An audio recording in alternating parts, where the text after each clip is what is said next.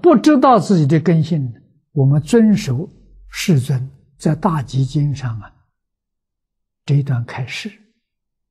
我们选择净土，那就对了。根据世尊的指示，我们生在末法，我们选净土法门，决定不会错。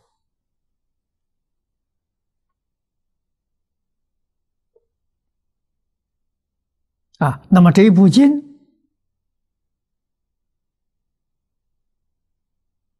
无量寿经的汇集本出现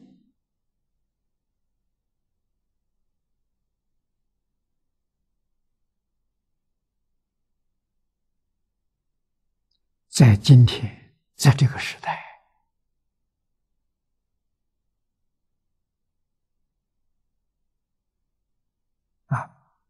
这个经书距离我们大概70年的样子。70年前，夏莲居老居士用了10年的时间，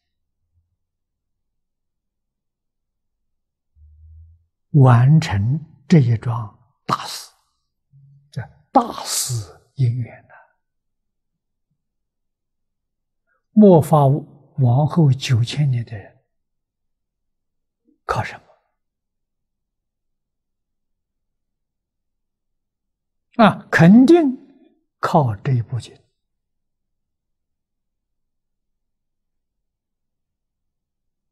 这一部经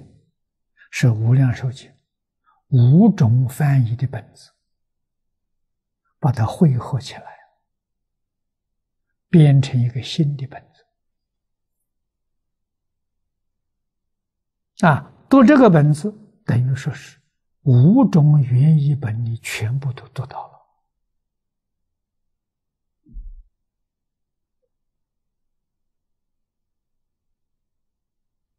这是经中最好的本子。现代人有福了，你才遇到过去修净土的人，因为5种本子太多，念起来很不方便所以大家都采取小本阿弥陀经，依靠莲池大师的疏钞、藕益大师的要解，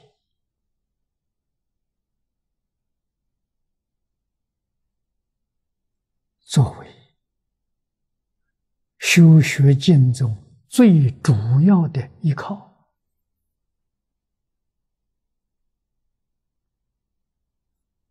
那么这个汇集本出来之后，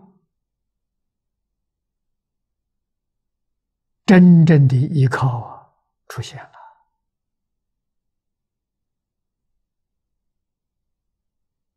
经中第一经名实相符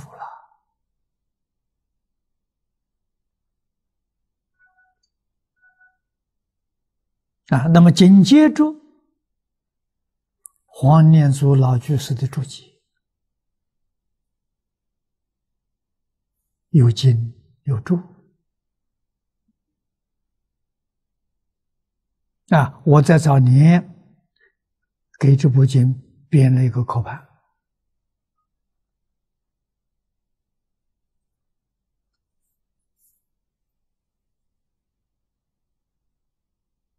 赵朴初老居士非常赞叹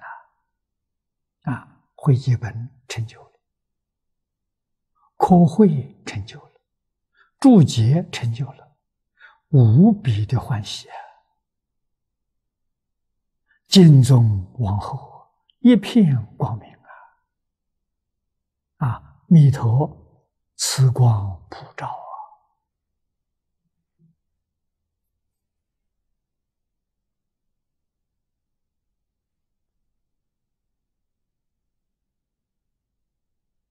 我们今天在此时此处大家在一起学习，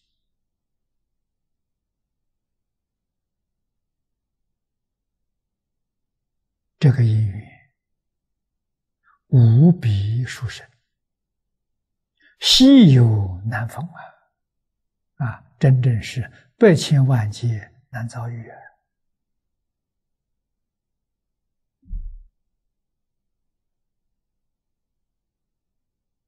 最重要的是对这个经有正确的认知，真正能够理解它。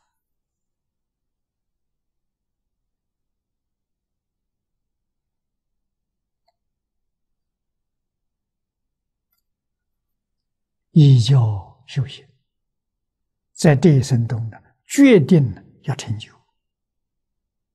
所以这真定就很重要。